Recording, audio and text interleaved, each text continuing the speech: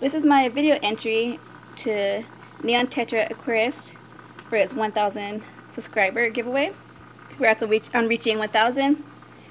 And here's my tank. If I was to win, this is the tank I put it in. It's a 5-gallon. And as you can see, it's not the prettiest tank in the world. And the moss would greatly help, so I get rid of these ugly fake plants. Especially that one. Look, there's a shrimp on it. You can see it. It's a shrimp. These plants are hideous, and I've been wanting to do live plants in here, so that would help a lot. So that's my video entry.